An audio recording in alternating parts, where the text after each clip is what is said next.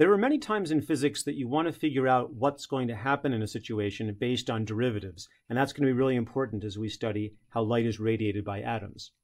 For instance, if we think about motion equations in mechanics classes, you might want to know the motion of a projectile versus time, so you would end up looking at derivatives, something like dx dt, dy dt, dz dt.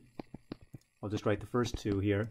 And then if you know these are velocities, of course, and if you know how position is changing versus time, and you also know the initial conditions, such as where the projectile started, then you can figure out where it moves versus time. So derivatives plus initial conditions. What's the equivalent situation for fields, which is what we care about? Now, the governing equations for fields in physics, electromagnetic fields that is, are the Maxwell equations. And in compact form, I'm not even going to write out the full equations. I'm just going to remind you, and we'll discuss later, that divergence and curl of the electric field, there's an equation that specifies the divergence of the electric field and the curl of electric field. And there's equivalent equations for divergence and curl of the magnetic field. So there are these four Maxwell equations here. And those are derivative equations. These div and curl are derivatives in space. There are also time derivatives in these equations on the right-hand side that I haven't drawn. And if you add to these some initial conditions, then you can figure out how light is going to behave. What initial conditions are we interested in discussing right now? We're going to be specifically considering light radiated by an atom. So let me draw an atom for you. The basic ingredients that we care about are that there's going to be some sort of nucleus here, and that it's got some sort of electron cloud around it, which I'm going to sketch in red, very much more elongated than it really is in nature. It's really quite spherical. But we're going to imagine that it's being distorted because it's being acted upon by an oscillating electric field.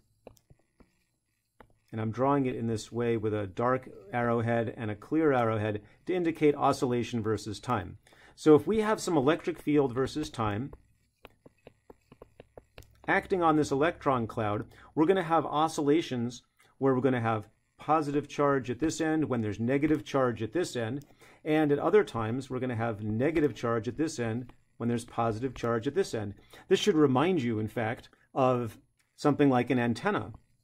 If you have a long metal rod connected to some source, you can drive charge back and forth in this antenna, alternating positive and negative charge at one end, negative and positive charge at the other end.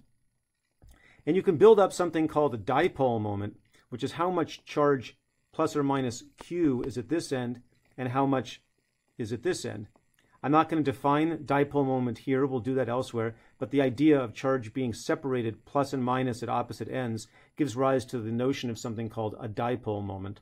That's what's happening here in this atom. We've got charge of the electron cloud sloshing back and forth as the field from some electric field, which we're going to usually think of as a light beam, makes that electric charge slosh rapidly back and forth. So let me write down that this is an oscillating charge distribution. That's the key thing.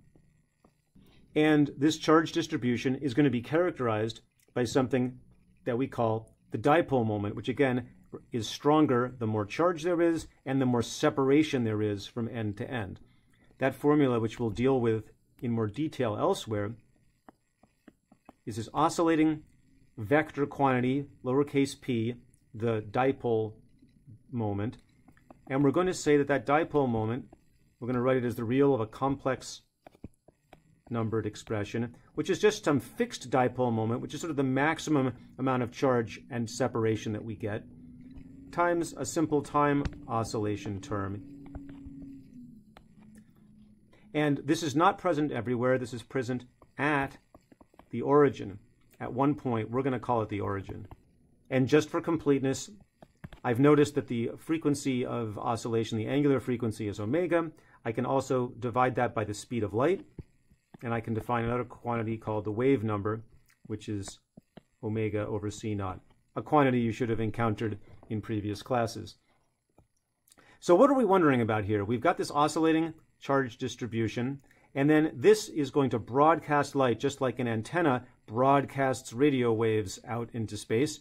This thing's going to broadcast, and I can now ask myself if this dipole distribution is present right at the origin of my coordinate system, at some location out here, some vector located r away, I can ask, what is the electric field there? What is the electric field as a function of separation and time if there's another electric field oscillating here? So this is the instant electric field, and this is what I will call the radiated erad electric field. Okay, so we've got our initial conditions, which is an oscillating dipole. We've got our field equations that tell us how these fields connect in space and time to each other in terms of changes. And this is going to give us an equation. Before I tell you what the equation is, let me tell you what else we're going to put into our classroom discussion of this. We have the basic laws of physics, the field equations. We have the particular situation that we want to understand, the charge distribution oscillation of a single atom, namely a dipole.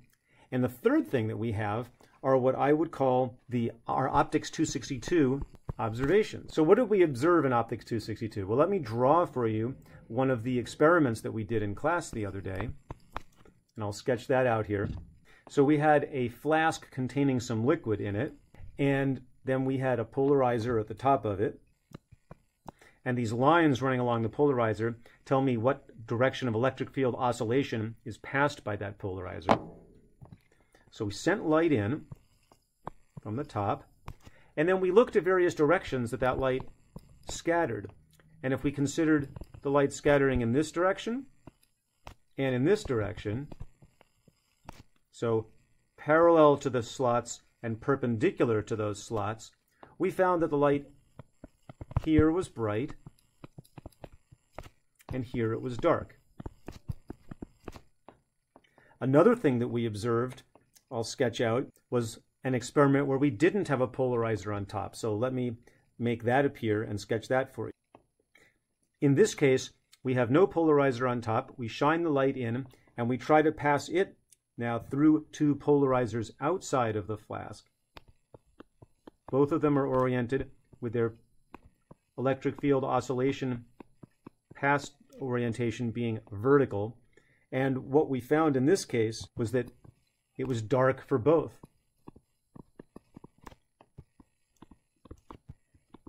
So these are experiments that we want to make sure that whatever equation we come up with for this radiated light, it has to explain these situations. So this is our preloaded situation of everything we need. Rather than going through all of the derivations first to arrive at the erad formula, I want to point out what that erad formula looks like, just to get you a bird's eye view of where all of this is headed. So what we end up finding is that the radiated field, as a function of position and time, so this is something we can plug into for any position anywhere relative to this atom at the origin.